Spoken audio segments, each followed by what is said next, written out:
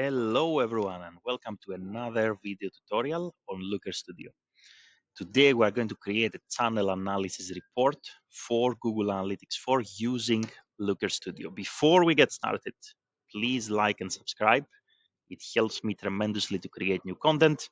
Now that you've done that, hopefully let's actually continue. So the first step, as usual, we're going to access our Looker Studio.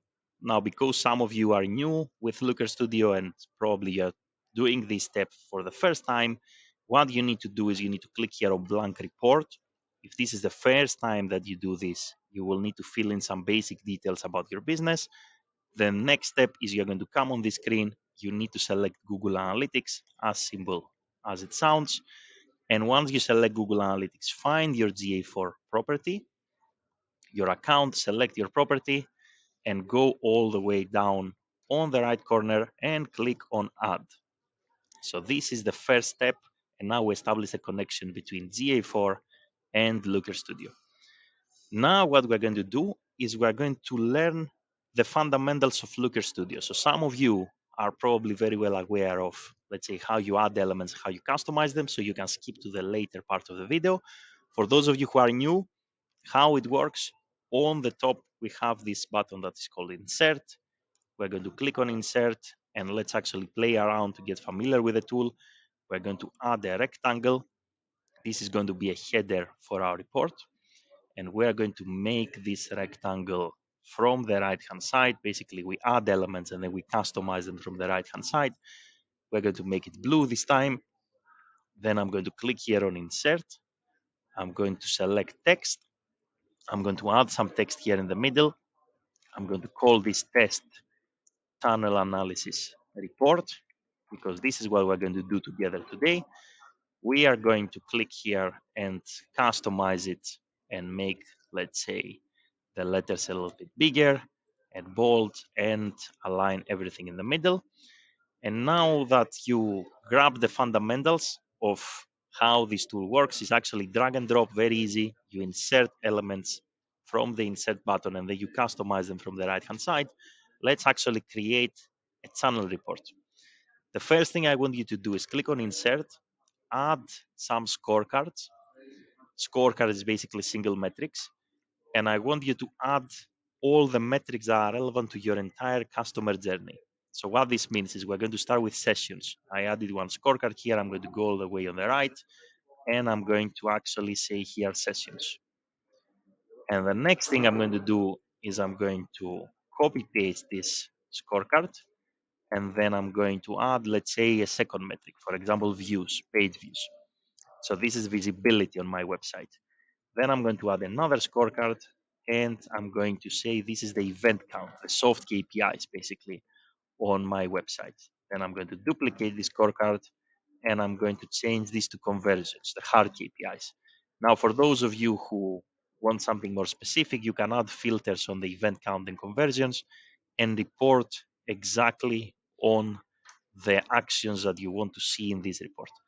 Then I'm going to copy, not really copy, actually select everything, go on the right hand side where it says comparison date range, and click on compare with previous period, because I want to get an indicator here underneath my scorecards that compares the date range that I'm looking at versus the previous period. Now you're going to say, what is the date range? We're going to click on insert. We're going to scroll down and add a date range control. So now that I have a date range control, I can actually compare with the previous period. I can select my date range here, maybe let's say this year to date, and these indicators are going to compare with the previous period. Now we want to have a channel analysis. So what are we going to do? The first thing we're going to do is we are going to click insert here, and we are going to add a table. And this table is going to follow the same structure with our scorecards, meaning we're going to follow the customer journey.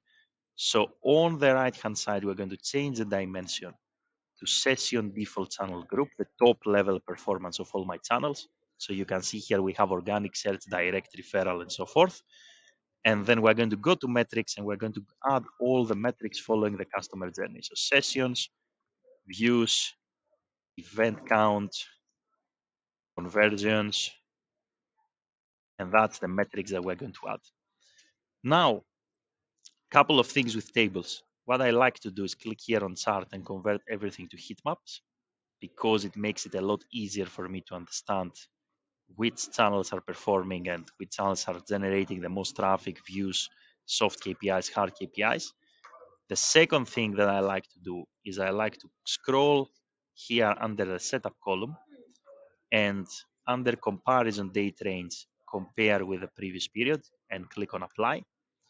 And the next thing that I like to do is basically scroll a little bit up and click on show summary row so we can have the aggregation of the performance of all the channels. So now we have a nice table here that shows the top level performance of all the channels that drive traffic to my website. And that's the starting point. Now we need to do a couple more things here to make a more meaningful report, right? What I want you to do is scroll a little bit further down. Now we ran out of space already. So we're going to come here before we do that. Click on page, current page settings, click on style and add some more space, 3000 pixels. So now we have a lot more space to play with. And what we're going to do is click on insert and add a pie chart and paste it here. So why I want you to add a pie chart? First of all, I'm going to click on chart and convert it into a donut chart because I like it better. The first pie chart is going to be the dimension session default channel grouping. So the channels that drive traffic on the site, and the metric is going to be sessions. Then you're going to copy this pie chart and then create a second one. And the second one, you're going to change this to event count or the soft KPI of your choice. And you're going to copy it a third time and you are going to paste it here. And you're going to change this to conversions or the hard KPI of your choice. These three pie charts now are going to help you understand the contribution of the different channels to your bottom line. So the first pie chart is relevant to where the traffic is coming from. The second pie chart is relevant to which channels are driving key actions. And the third pie chart is relevant to which channels are driving conversions. So let me add here some labels so you can actually remember everything clearly. So the first pie chart is basically where is the traffic coming from, percentage wise. This is what the first pie chart is telling you here. So you understand basically here the majority of the traffic is coming, let's say, on my website organically. The second pie chart is going to be relevant to where are the key actions coming from. So we're going to label it here accordingly. So where are the key actions coming from? And the third pie chart is relevant to where are the hard KPIs coming from. So where are the business outcomes coming from? Right. So where are the business outcomes coming from? And the purpose of having these three pie charts here is for you to understand if there are certain channels that, despite driving a lot of traffic, they are not pulling their weight or they are not really producing any business outcomes or key actions, and vice versa. Sometimes there are channels that generate very little traffic, but percentage-wise, they drive a lot of hard KPIs. They produce a lot of business outcomes. So this is what I call very often hidden gems.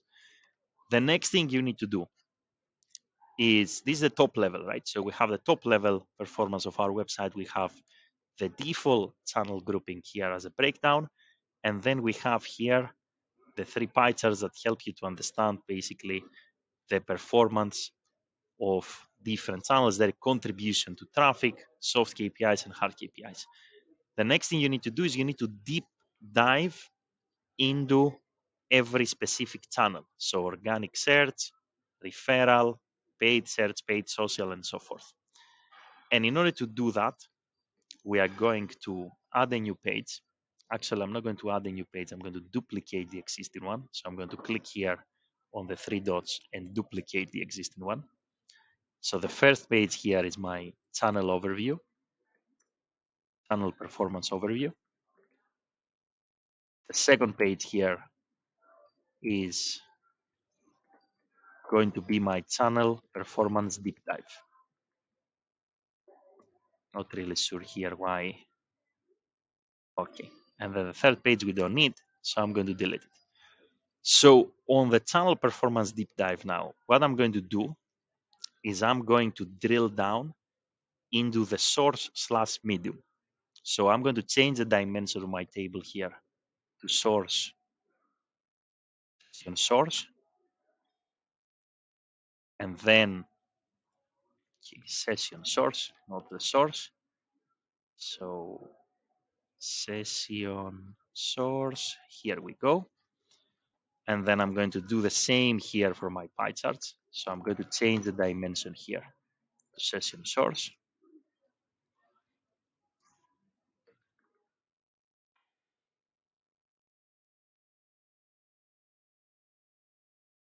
And the next thing I'm going to do basically here is I am going to add a drop down, basically list, a selector. So I'm going to click on insert. I'm going to add a drop down list. I'm going to place it here. And then from the right hand side, I'm going to go and change the filter from session source to session default channel grouping. And one more thing maybe that you want to do, if you want to have a complete report with everything that matters, is maybe you can also create 3 column charts here. So the first column chart is going to be session source as a dimension, and then sessions. No, session source, sorry, month as a dimension here, and then sessions. And you're going to sort it by month in an ascending order. The second column chart here is going to be your event count, your soft KPIs, again sorted by month. And third column chart again is going to have the same exact basically format, but instead of event count, it's going to report on conversions, which is going to be your hard KPIs, the business outcome, right? So this is going to be our trend line, and you're going to see in a minute where we are going to go with this setup, right? So let me actually beautify a little bit my report here. So we're going to actually have these 3 trend lines here. Also, maybe we can go to style. We need 12 bars because a year has 12 months.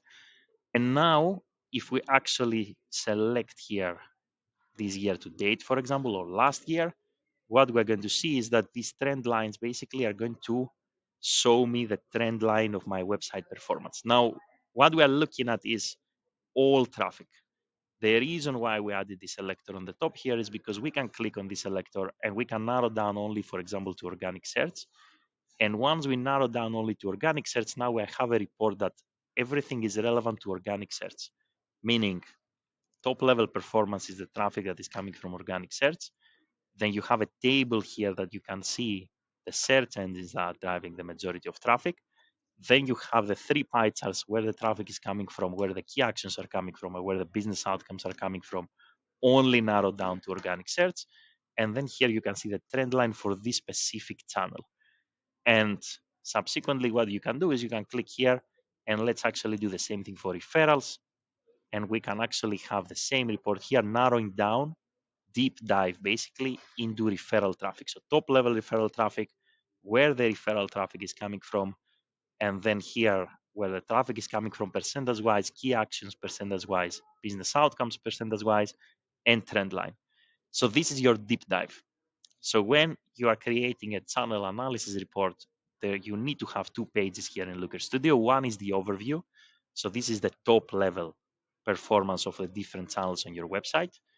And the second one here is the deep dive. The deep dive, we have this selector, and then we narrow down basically to a specific channel group.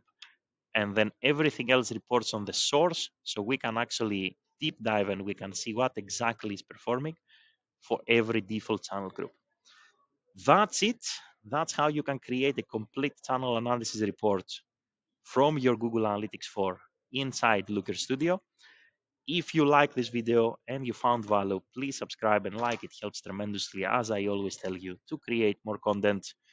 Have a great day in any time zone and see you in the next video.